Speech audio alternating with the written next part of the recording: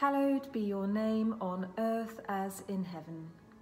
Kia tapu tō ingoa, ki runga ki te whenua, kia rite anō ki tō te rangi. Always be joyful, pray continually, give thanks whatever happens. Good morning and welcome to morning prayer on Monday. On this day, the Church remembers Ini Kopuria, founder of the Melanesian Brotherhood. Ini Kopuria was the founder of the Melanesian Brotherhood, an indigenous evangelistic order. He was born on Guadalcanal about 1900, and after a religious experience in 1924, formed the Brotherhood. The brothers took temporary vows not to marry, not to take payment for their work, and to obey their leaders. Under Ini's gifted leadership, the order became one of the most significant evangelistic movements of Melanesia. Ini left the order in 1940 in the early stages of the war, and like many others became unsettled. He contracted an illness from which he eventually died on this day, the 6th of June, 1945. And so our sentence and collect for today. The Lord is my strength and my defence, and has become my deliverer. God of all tribes, islands and nations, you called your servant Ini Kopuria to take the light of Christ to those who lived in darkness.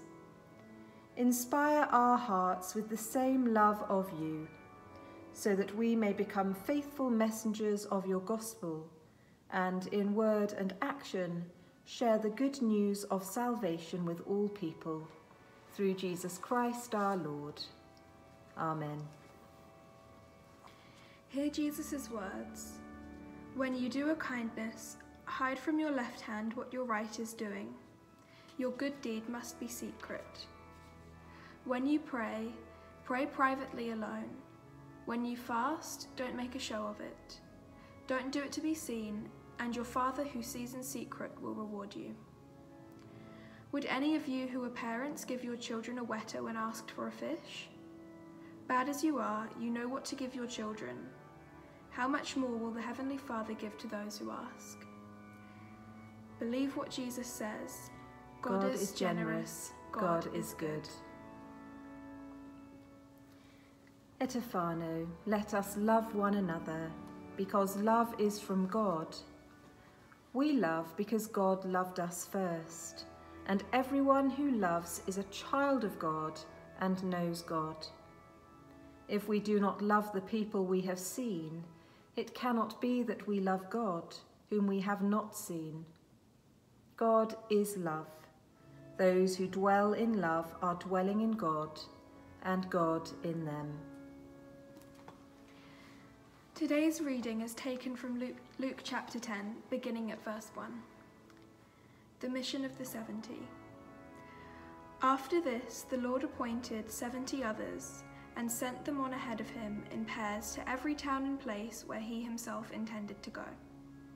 He said to them, "The harvest is plentiful, but the labourers are few. Therefore, ask the Lord of the harvest to send out labourers into his harvest. Go on your way. See, I am sending you out like lambs into the midst of wolves. Carry no purse, no bag, no sandals, and greet no one on the road. Whatever house you enter first, say, 'Peace to this house.' And if anyone is there who shares in peace, your peace will rest on that person, but if not, it will return to you. Remain in the same house, eating and drinking whatever they provide, for the labourer deserves to be paid. Do not move about from house to house. Whenever you enter a town and its people welcome you, eat what is set before you, cure the sick who are there, and say to them, 'The kingdom of God has come near to you.'" So we hold a moment of silence to reflect on what it means for God's kingdom to come near to us this day.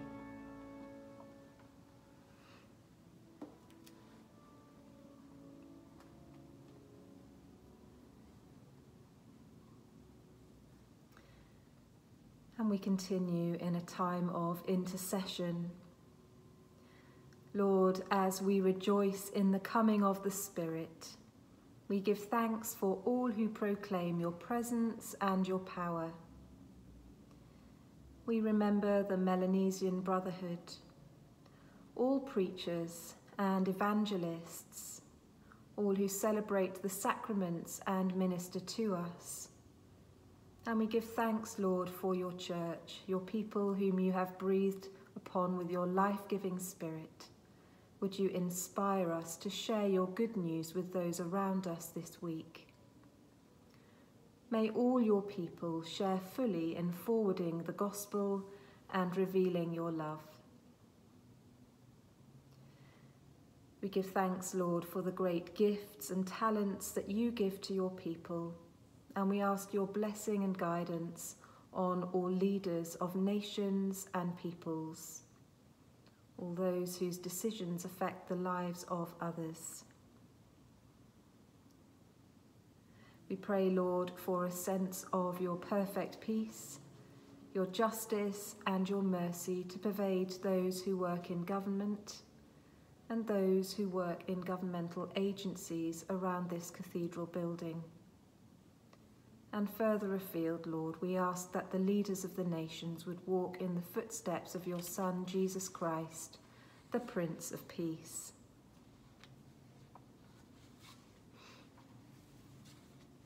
We give thanks for our homes and loved ones, and ask that you would help us to be aware of the quiet sacrifice of love that is often given unheeded. We thank you for our parents,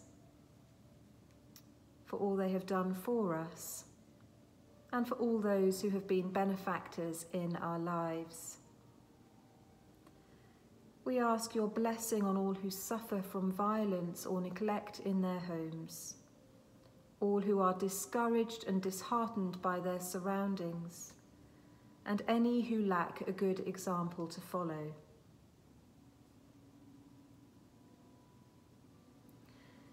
We give thanks, Lord, on this day where we have a public holiday to celebrate Queen Elizabeth II's Platinum Jubilee.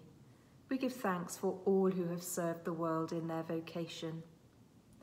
We pray for all kings and queens, princes, princesses, and rulers. We ask your blessing and guidance upon all who hold these positions among us, and we pray for the Commonwealth of Nations. For all who quietly give themselves in the service of the community in which they live, would you bring your blessing today?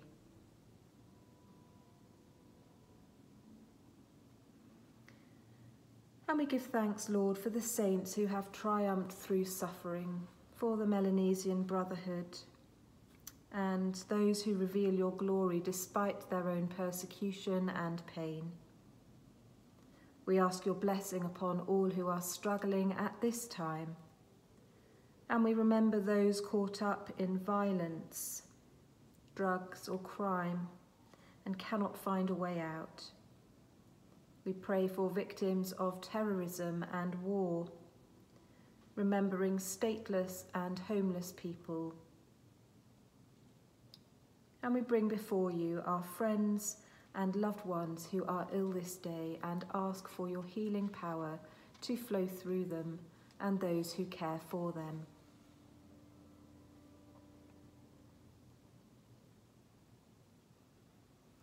As we remember our friends and loved ones who are departed from us, we ask that they may know your love in eternal life. And we rejoice in the fellowship of all your saints and pray that we may share with them in your eternal kingdom. Would you bring your comfort and your peace to all those who grieve this day?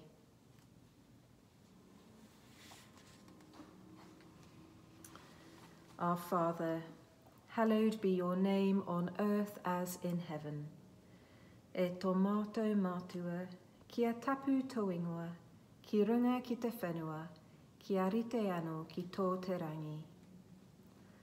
Holy One, holy and eternal, awesome, exciting, and delightful in your holiness. Make us pure in heart to see you. Make us merciful to receive your kindness and to share our love with all your human family. Then will your name be hallowed on earth as it is in heaven. Lord God, when you give to us your servants any great matter to do, grant us also to know that it is not the beginning, but the continuing of it, until it is thoroughly finished, which yields the true glory. God of work and rest and pleasure, grant that what we do this week may be for us an offering rather than a burden, and for those we serve, may it be the help that they need. Amen.